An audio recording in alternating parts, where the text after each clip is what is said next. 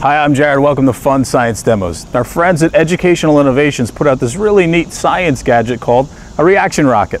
In a previous video, we showed you how this works. Today, we're going to do some other demonstrations based on this reaction rocket. Now, it's a ball attached to a straw with a little plastic rocket. And today, we're outside because we want to try and get some really high launches. Each block on our wall is about 20 centimeters, so I don't need the meter stick. So that's our reaction rocket in action. I'm going to go up 20, 40, 60. Let's try 80 centimeters to drop it. Hold it straight, and our rocket goes up to about here, and I could count and measure that.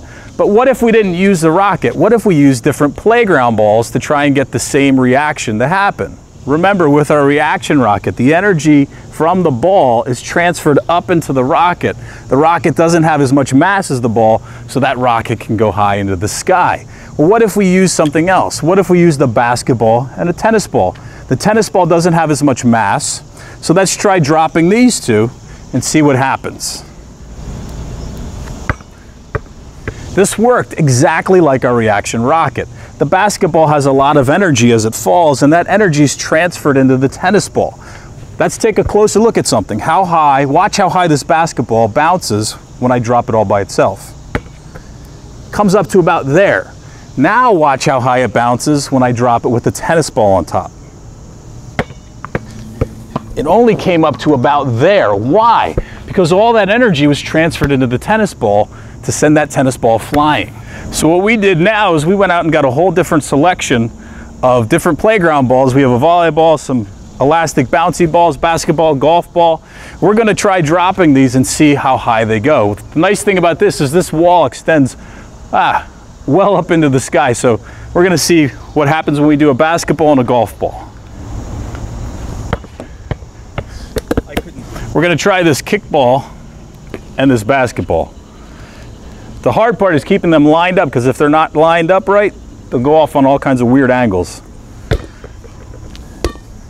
We can even try stacking 3 balls on top of each other and see what kind of effects we get. Remember that each block is about 20 centimeters, and we can go back on the video and actually count how high each of these balls went. The basketball didn't go very high at all because that energy was transferred into the kickball. The kickball didn't go that high either because that energy was transferred into the tennis ball, and the tennis ball arced out of the video shot. Now remember, the same forces at work with our ball drop are the same forces at work with our reaction rocket. Well, what force is that? Well, the force of gravity is pulling down this ball, giving this ball all kinds of energy. The force of gravity is at work all around us. It's keeping us on the Earth. It's keeping the Earth orbiting the sun, and believe it or not, it's keeping the sun orbiting the galaxy. That's a lot of gravity. That's a lot of energy. And without it, well, we wouldn't have the reaction rocket. We've linked to Educational Innovations' website in our video description in case you wanted to buy your own reaction rocket. If you want to learn about forces in motion or just science, check out our channel, Fun Science Demos. Science is so cool, especially when you get to launch things into the sky.